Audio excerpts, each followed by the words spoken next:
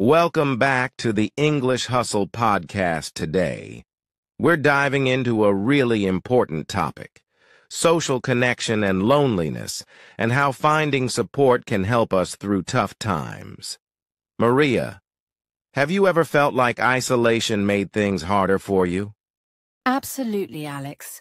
I think we all experience that at some point. When you're going through something challenging, it's easy to feel like you're alone.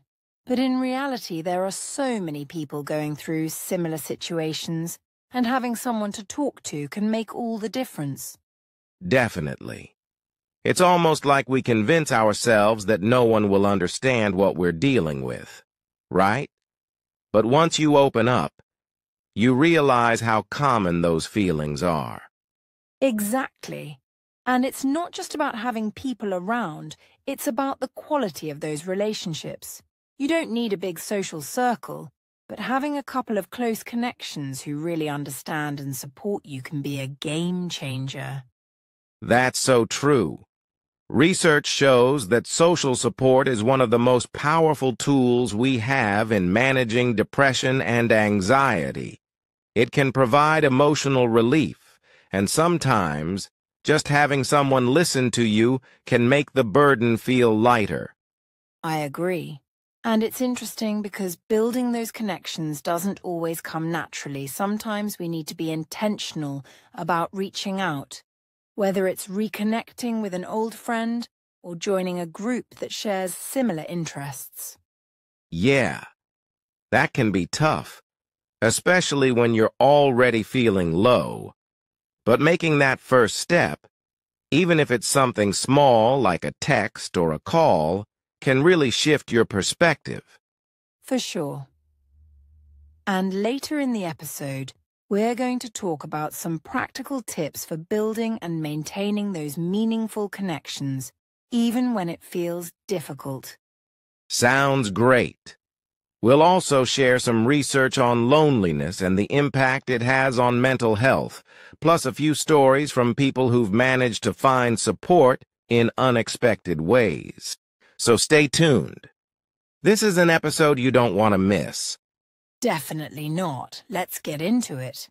All right, before we dive into the main conversation, let's go over some vocabulary related to today's topic, social connection and loneliness. This will help you follow along more easily. Ready, Maria? Ready. Let's start with the word loneliness. Loneliness means feeling sad because you don't have anyone to talk to or spend time with, even if you're surrounded by people. Right. It's important to know that loneliness is different from being alone. You can feel lonely even in a crowd if you don't have a meaningful connection with others. Next, we have social connection. This means having relationships with other people where you feel supported, understood, and valued. It can be with friends, family, or even a community. Good one. Now, another useful word is support. When we talk about social support, it means getting help or comfort from people around us, especially during difficult times. For example, your friend might give you support by listening to your problems. Exactly. Now here's a term we'll use a lot, mental health. This refers to your emotional, psychological, and social well-being. It affects how you think, feel, and act, especially when you're stressed or going through tough times. Yes, and to add to that, mental health can improve when we have strong social connections. Let's also talk about isolation. This means being separated from others either physically or emotionally. It's often one of the main causes of loneliness. That's right. And sometimes, when people feel isolated, they stop reaching out to others, which can make their loneliness worse. The last word we'll go over is community. A community is a group of people who share something in common, like interests, location, or values. Being part of a community can help reduce feelings of loneliness. Great! Those are some key words we'll use throughout the episode. So remember, loneliness, social connection, support, mental health, isolation, and community will all come up later. We hope this helps you understand the topic better. Let's keep these words in mind as we move on to the main conversation. Ready, Alex? Let's do it! So, let's jump right into the main conversation today. Social connection and loneliness. Maria, we've all had moments where we felt disconnected from others, but I think for many people that feeling can last much longer, even leading to depression. How do you think social connection helps with that? It's such a big part of mental health, Alex. When we feel understood and valued by others, it boosts our self-esteem and gives us a sense of belonging. But when those connections are missing, it can lead to feelings of isolation, which often makes us feel even worse about our situation.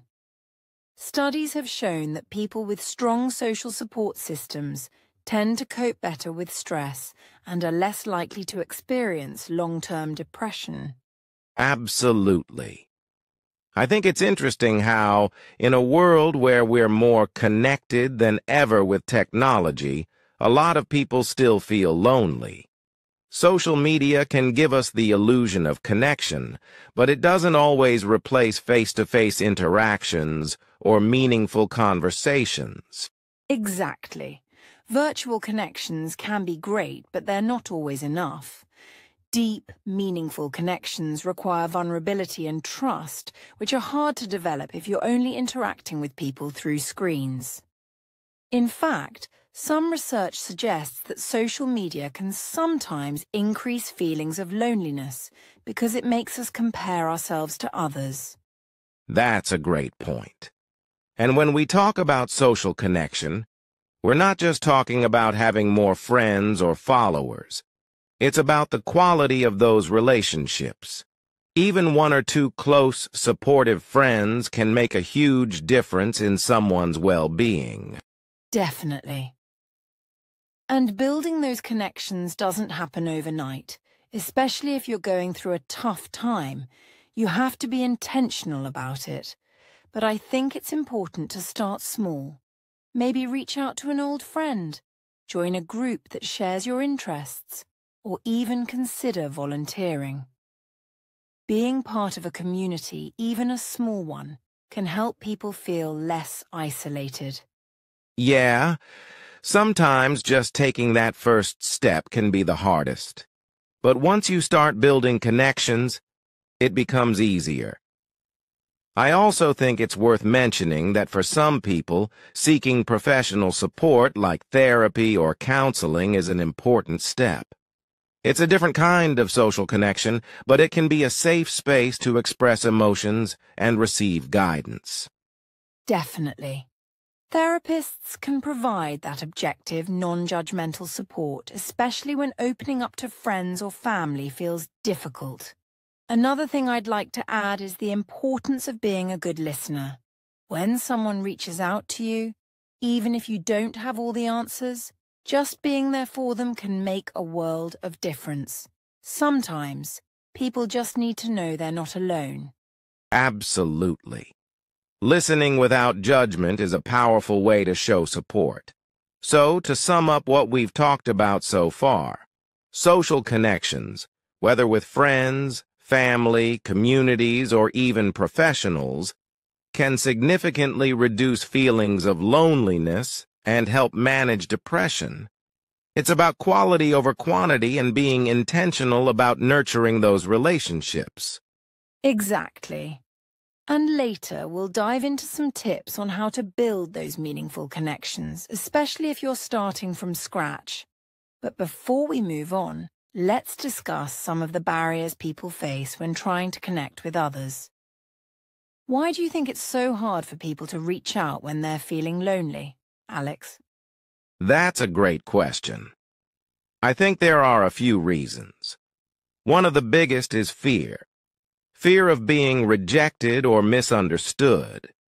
When you're already feeling low, The idea of reaching out and not getting the response you need can feel overwhelming.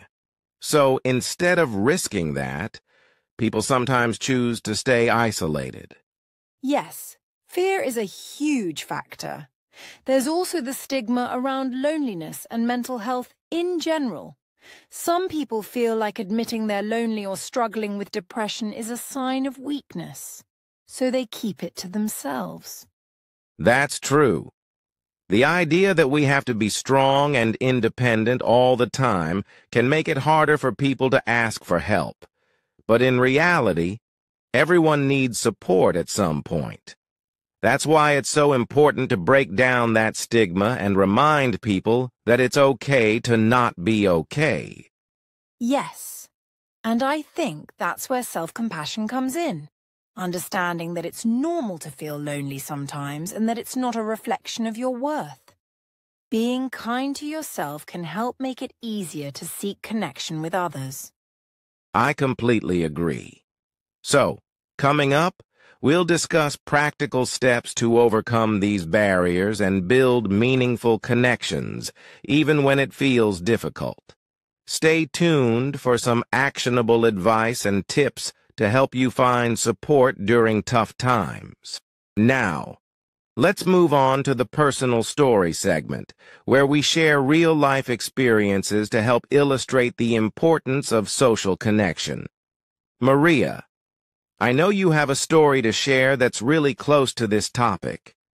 Would you mind telling us about it? Of course. So, a few years ago, I went through a really tough time. I had just moved to a new city for work, and even though I was excited, I didn't know anyone there. I was working long hours, and after a while, I started feeling really isolated. At first, I thought I was just homesick and that it would pass, but it didn't. It got worse. I felt like I didn't have anyone to talk to, and I was just going through the motions every day without really feeling connected to anyone. That sounds really hard, Maria. What was the turning point for you? What made you realize you needed to make a change? I remember one evening I was sitting at home, feeling really down, and I realized I hadn't spoken to anyone outside of work for days. That's when it hit me. I wasn't just lonely. I was becoming depressed. I knew I couldn't keep going like that, so I made the decision to reach out to someone. I called an old friend from college who lived in another city. We hadn't spoken in a while, but I just needed to talk to someone who knew me well. That's a big step. How did that conversation go? It was honestly a huge relief. I didn't even talk about how I was feeling at first. We just caught up, talked about life, and laughed about old memories. By the end of the call, I felt so much lighter. I realized how much I had been missing that kind of connection, and that phone call gave me the motivation to start reaching out more. That's amazing. Sometimes we forget how powerful just one conversation can be. Did that lead to other changes for you? Yes, it did. After that call, I made a conscious effort to put myself out there more. I started going to social events in the city, even though it was uncomfortable at first. I also joined a local book club, which was great because I met people who shared my interests. Slowly, I built a small but solid group of friends.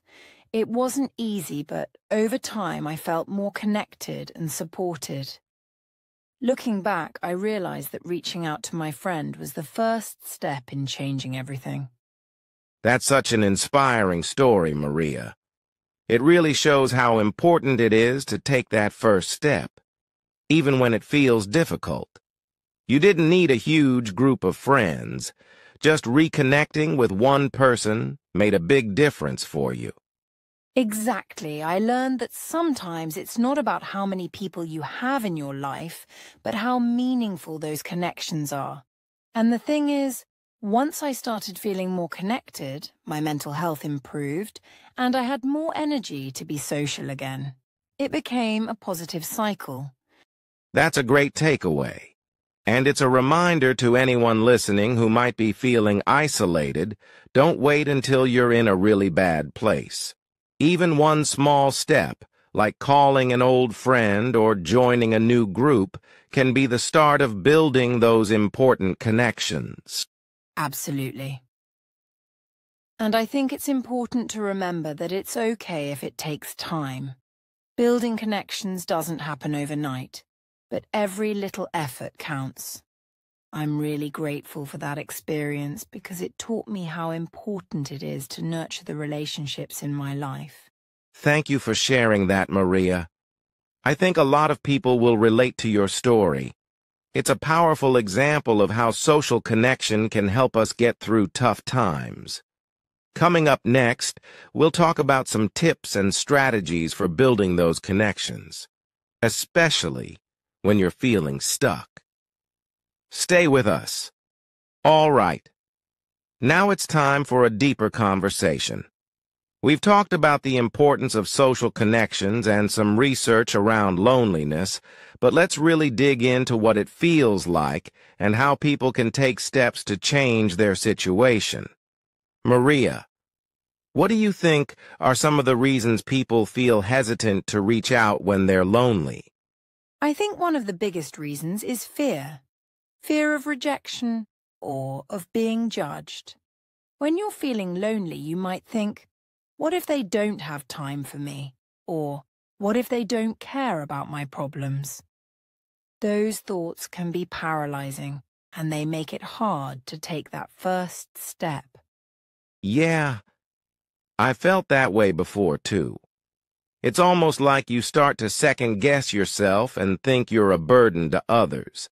But I've also noticed that most people are happy when you reach out to them. They want to help. It's just about getting past that initial fear. Exactly. It's important to remember that we're all human, and most people have been in a similar situation at some point.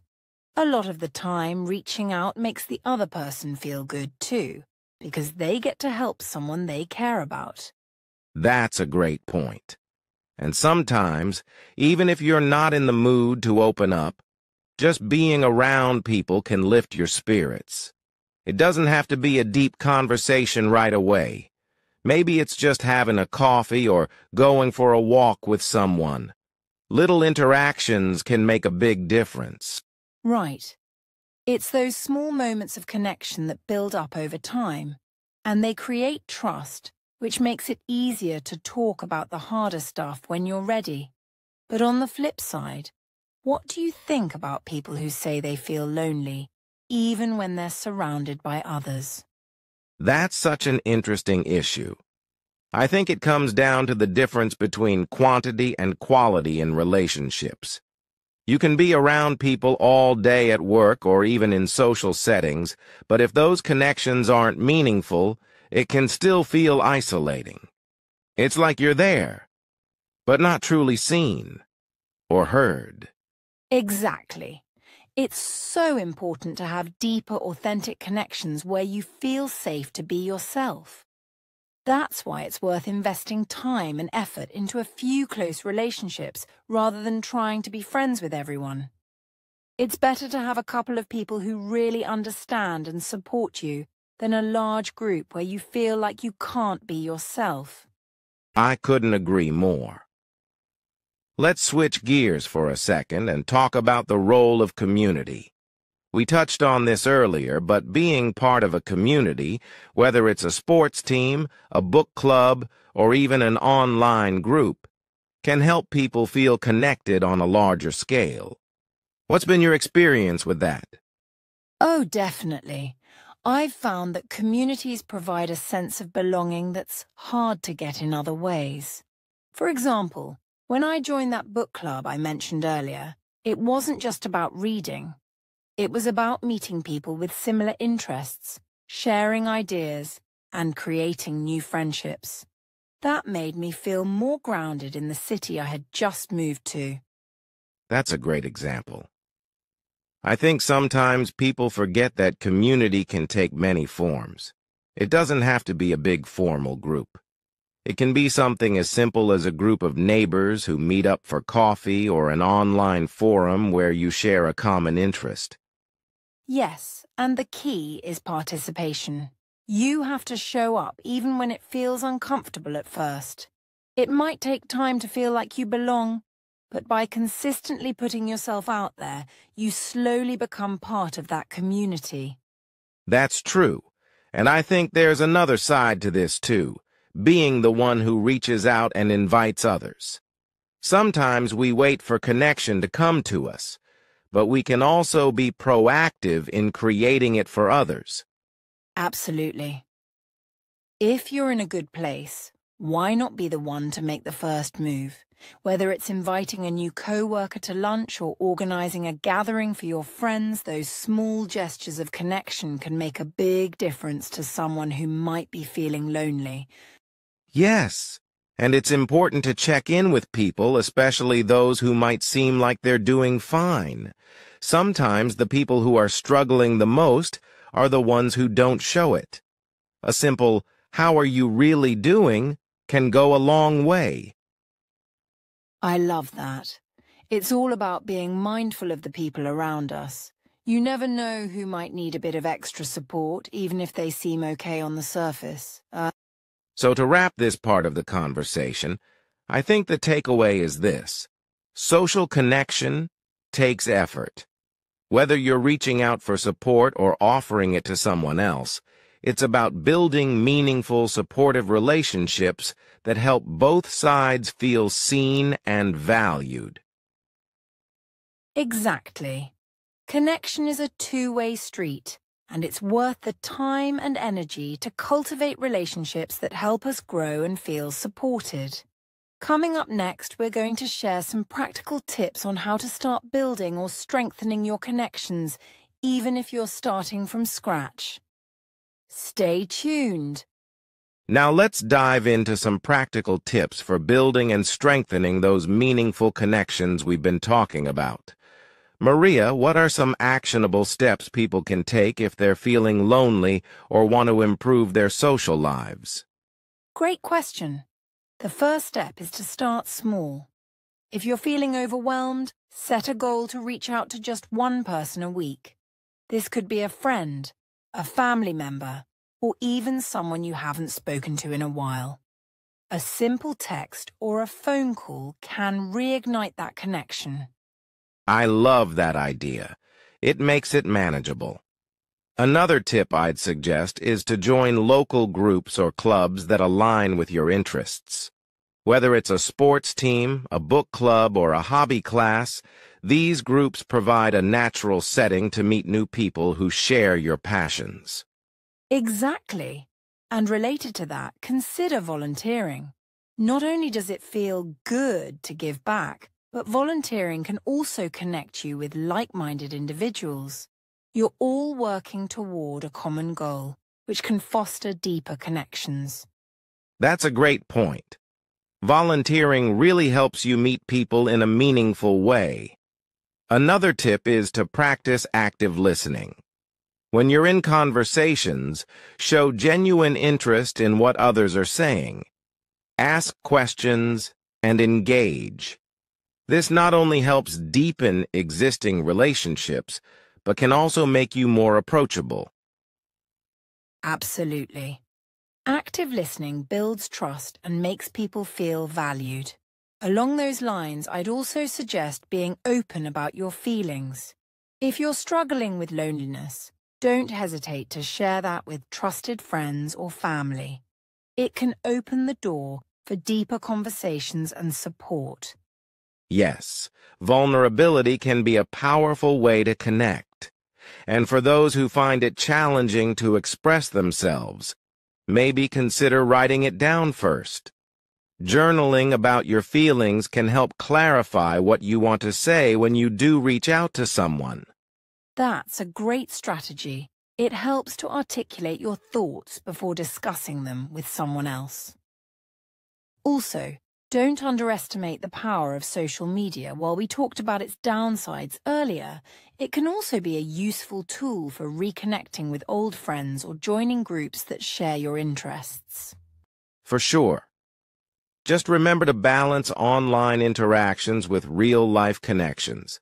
Another tip I'd recommend is to set a regular schedule for social activities. Whether it's a weekly coffee date or a monthly game night, having something on the calendar gives you something to look forward to and helps you stay connected. That's an excellent idea. Consistency can create a sense of stability in your relationships. And don't forget about self-compassion. Be kind to yourself if things don't go as planned. Not every interaction will lead to a deep connection, and that's okay. The important thing is to keep trying. Absolutely. And to add to that, when you do make plans, try to stay present. Put away your phone and engage fully in the moment. This not only shows respect for the other person, but also allows you to enjoy the interaction more. Yes, presence is key to meaningful conversations. And if you're feeling anxious about social situations, consider practicing some relaxation techniques beforehand, like deep breathing or visualization exercises, to calm your nerves. That's a great tip for anyone who struggles with social anxiety. And lastly, remember that building connections takes time. Don't rush the process. Focus on quality interactions rather than trying to meet a certain number of people. Exactly. The goal is to create authentic relationships that bring joy and support into your life. And remember, it's perfectly okay to ask for help if you're struggling. Whether that's reaching out to a friend or seeking professional guidance, taking that step is a sign of strength. Thank you, Maria, for sharing these practical tips. They're not only helpful for those feeling lonely, but can also strengthen existing relationships. Building connections is a journey, and every small step counts. Definitely. If you're feeling inspired to take action, we encourage our listeners to pick just one or two of these tips to try out this week. Remember, connection is vital for our mental health, and it's worth the effort. Up next, we'll wrap up with our conclusion and key takeaways from today's discussion. Stay with us. Welcome back. As we wrap up this episode on social connection and loneliness, finding support during tough times, let's take a moment to reflect on some key points we discussed. Maria, what stands out to you? One of the most significant takeaways for me is the undeniable impact that social connections have on our overall well-being. The research shows that having meaningful relationships can not only boost our mental health, but also improve our physical health. Loneliness is a serious issue, but there are concrete steps we can take to build and strengthen our connections. Absolutely.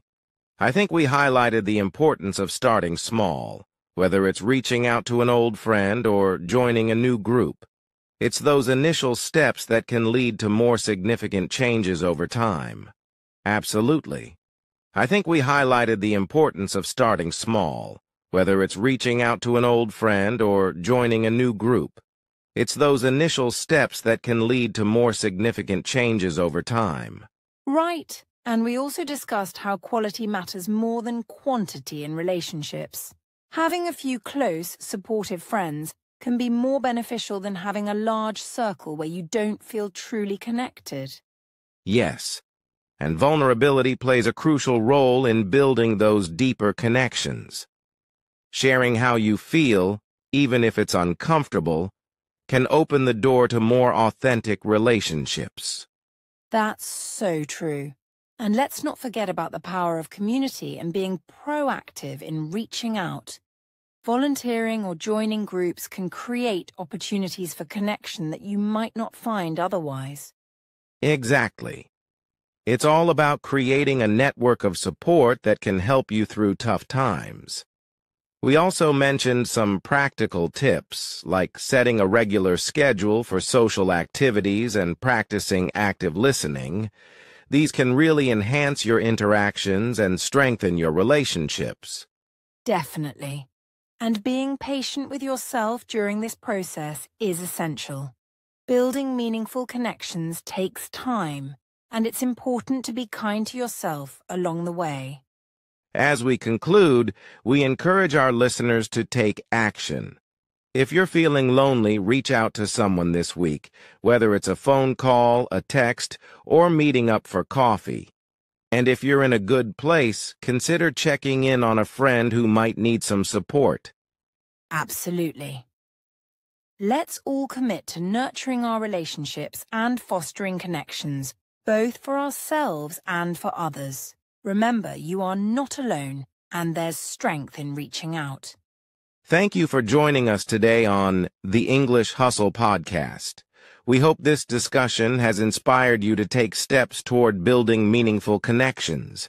If you enjoyed this episode, don't forget to subscribe and share it with your friends. And we'd love to hear your thoughts. What strategies have worked for you in building connections? Share your stories with us on social media or in the comments. Until next time, take care and keep hustling. See you in the next episode.